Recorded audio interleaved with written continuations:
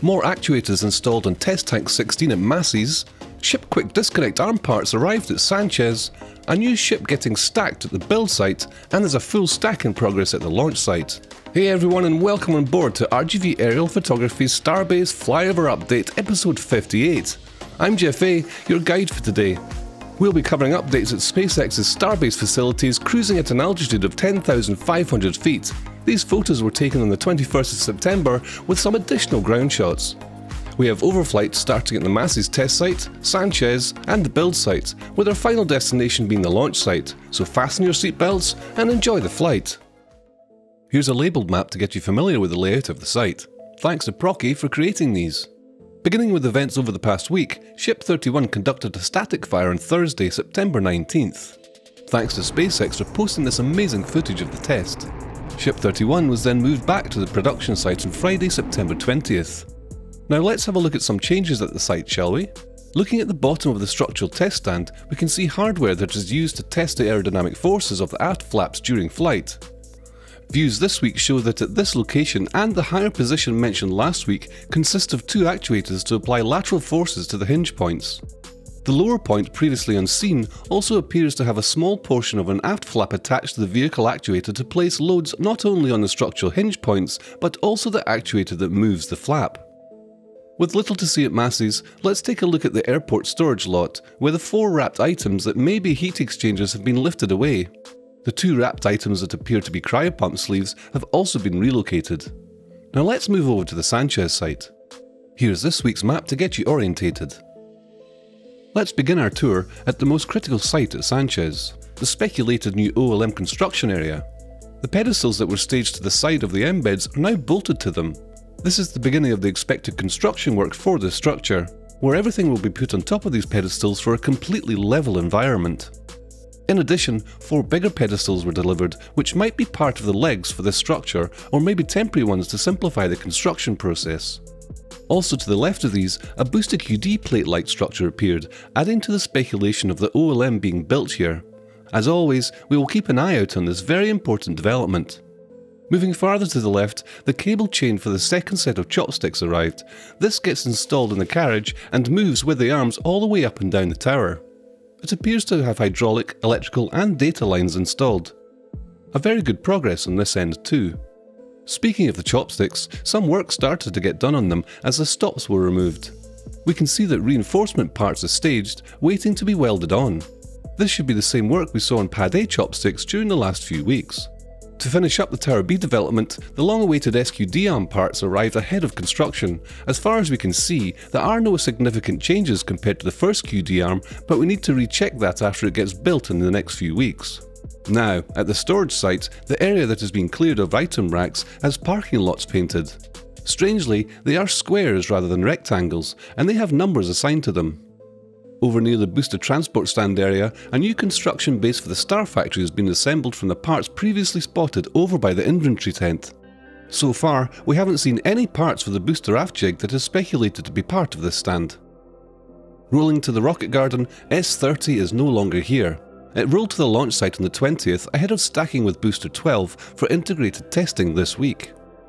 Hopefully by the time you watch this video, testing should have already taken place. Booster 4's aft section continues to make progress towards scrapping, with additional Raptor engines removed this week. Looking at this ground image, we can also see some of the decorative facade being added to the parking garage. We can see that some of this has some edges matching the factory glass geometry. Finally, some work has been done at the turf field, used by employee-only Starship presentations in the last couple of months. All the turf has been removed, maybe to be replaced, but we'll see. Now let's take a look at the build site. And here we are, where SpaceX has started the stacking of a new ship. Starting at Mega Bay 2, this ground shot shows the worker accessible platform surrounding the centre engine stand. This will allow easy access to the ship's heat shield. On the left of the stand, we see Ship 33 fully stacked after its aft flaps were fully installed on September 18th. And on the right sits the turntable meant for ship stacking, still surrounded with scaffolding. Once this scaffolding is removed, Block 2 ships will be able to be stacked in Mega Bay 2 instead of the High Bay. Meanwhile, we were able to get a sneaky view within Mega Bay 1. Here we can see the methane section of Booster 15 is staged to be stacked on top of the LOX tank, completing another booster full stack. As of September 19th, after Booster 12 left for the launch site, no visible changes were observed to Booster 13 and 14. Now looking at the high bay, Ship 34's nose cone was rolled out of the Star Factory for stacking on September 19th. This footage from Lab Padre shows the nose cone entering the bay, joining the 3-ring payload barrel section rolled out a few hours earlier. While on the topic of new hardware, Lab Padre's Rover 1 also spotted a steel delivery of 3mm stainless steel. Current barrels use steel that is 4mm thick, with the exception of the payload barrel, which is 3.6mm. This particular delivery is bound for a booster landing header tank, as seen by the 114-inch diameter. That's equal to 2.9 meters. Inside the Star Factory, Starbase Surfer has spotted a Ship Block 2 nose cone being worked on. Jenna Hammer took this photo on the early morning of September 20th of the hot stage ring rolling out to the launch site for installation on Booster 12. We were a little confused why this wasn't done in Mega Bay 1, but it could be to do with the lift test that was conducted with the tower, but more on that later. By the way, a big thanks to the photographers who allow their content to be used in RGV's videos. Make sure to give them a follow on X. While on the ground, we can see that the new Star Factory door has received doors and windows. Moving over to the factory, the new layer of material appears to be topsoil. Does this mean that there will be a grassy strip between the factory and Highway 4? Let us know what you think in the comments below. Switching back to an aerial view now, we can see a larger area of Star Factory's roof has been cleaned since last week. Over at the connection to the office building, work has started on lifting the steel beams to connect the two buildings. Meanwhile, on the roof of the office building, workers have made progress installing the insulation materials. The ground floor windows have been installed, and looking at the mounting brackets seem to be terminating at the stud wall, which will continue along to match the front of the factory. And finally, we now have a clue on what the square-shaped room in the third section is for. A large vent can be seen, which may indicate it's a mechanical room, separate from the offices. While out and about, RGV caught sight of this interesting wrap on a Cybertruck. The Japanese text on the rear quarter panel reads, Mecha Godzilla. Let's move to the launch site now. Let's first take a look at this week's labelled map. With the return of the full stack on Pad A, this week we will work our way in reverse. While not completely set down on the booster, this low altitude image shows Ship 30 just above Booster 12. To recap how we got here, Booster 12 was led to the launch site during the early morning hours of September 20th, just behind the hot stage ring. Later that morning, Booster 12 would be lifted onto the OLM, but would first be lifted higher on the tower to the expected catch height, as posted here by Elon on X. Once this lift test was completed, the booster was placed on the OLM as usual. The next morning, under the cover of night, its hot stage ring would be lifted on top, seen here in a ground image from the morning of the flyover. In this image, we can also see the tapered stringers that help the bumpers of the chopsticks slide up the booster's methane tank and up to the lift pins that are on the reinforced forward section of the booster. Lower on the booster, we can also see additional tapered stringers that have been added over the booster's stabilizer points. These again will prevent the bumpers from damaging the connection point if the chopsticks contact the booster below these points during the first catch attempt. On September 20th, a noon transport closure originally designated as an alternate time for Ship 31 to return from Masses would be used to move Ship 30 to the launch site, seen here already connected to the chopsticks. Due to the perfect timing of this flyover, we were able to capture Ship 30 at many stages of the lifting process, including this wide shot of the entire launch site. Over the course of the following couple of days, tests would be executed on the SQD, booster grid fins, ship flaps, as well as activation of the DSS under the launch mount. A testing closure was scheduled for September 23rd, with alternates for the 24th and 25th. It's expected that these closures will be to complete a wet dress rehearsal in preparation of Flight 5, currently expected no earlier than late November, according to the latest updates from the FAA. This is further delayed from the previous estimate from the FAA of late September, as previously reported. This is due to additional regulatory hurdles being navigated due to permitting issues related to the deluge system at Pad A, as well as additional consultation between the FAA and the National Marine Fisheries Service deemed necessary to issue a license modification for Flight 5.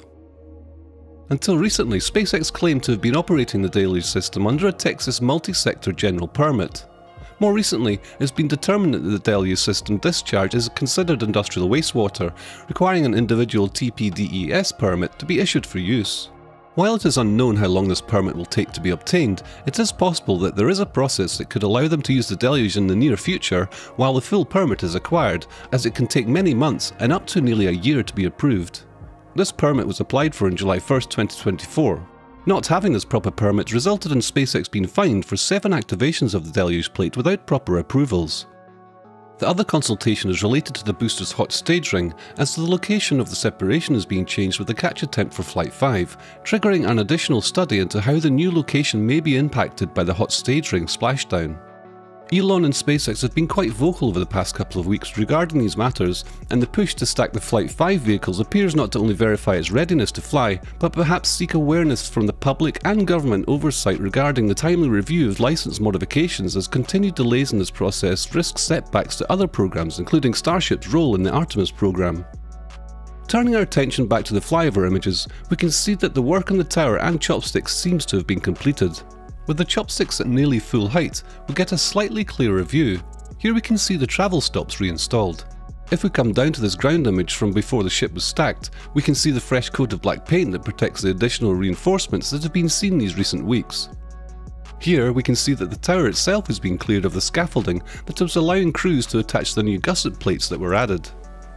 Shifting over to the orbital tank farm, further work can now be seen as a new Malcolm drill rig has arrived to install concrete piles in these 2 areas, where the concrete pad has begun preparations. The areas being prepared seem to be the size compatible with the 2 white horizontal tanks that are at the Sanchez site. This week saw some new work started at the Deluge tank farm, with 4 of the 6 vertical manifold pipes being removed from some of the high pressure nitrogen tanks. Most of these tanks have never been connected to the system, so we'll have to see what replaces them, or if the tanks themselves have a different future. Moving over to the construction at Pad B, the flame trench area continues to see ongoing work, with the jet grouting process. However, it appears general excavation of the site is yet to begin. Looking up the tower, this week we can see that the concrete pipe used for filling the tower legs is now connected at the Module 6 fill ports, as they make progress towards the top. Turning back to this ground image, we can also see that the remaining carriage rail segments at the module junctions have now been completed. Here we can see that the CC-8800 has been raised, with the SQD arm just arriving in pieces and the lack of chopsticks hardware movement. We may have to wait a bit longer to see this being used again. In the base of the tower, we can see some precast concrete trench shells have been placed within the base, with another sitting nearby on some crane mats. These are likely to house the cryo pipe work leading to the tower. Looking from directly above, we can see the progress being made on the electrical conduits that passed under the fluids bunker. These pipes were in the process of being covered in concrete, and we noticed that the ends have been capped off, suggesting that last week's observation of trench backfilling may not have indicated installation of conduits all the way to the vaults near the SpaceX sign entrance. Well, that wraps up our tour of the launch site. However, we will end today's episode with an unexpected development that was first investigated by the Interstellar Gateway, whose members include our very own contributors Emlyn and the Space Engineer, as that team was following suspected exploration of the site of B11's landing in the Gulf of Mexico. On September 22nd, they were able to report on the activities they witnessed of the HOS Ridgewind. We were able to photograph this vessel a few weeks back as it was in the port of Brownsville to pick up divers. In this post, they were able to photograph the Ridgewind with possible parts of B11 on its aft deck. They would go on to inform that through contact with SpaceX that this was an official salvage operation for B11 hardware. A couple of hours after they posted their findings, Elon would further confirm the investigation with this post to X showing a portion of B11's aft section with many of its outer 20 engines still attached. Well, that's it for episode 58 of Starbase Flyover Update. Thank you for choosing to fly with RGV aerial photography, and I hope you all enjoyed the flight. If you liked what you saw today, please subscribe for more episodes and content so you don't miss out on the new videos each week, and leave a thumbs up. I'm Jeff A, and we'll see you next week from 10,500 feet. That's all for now.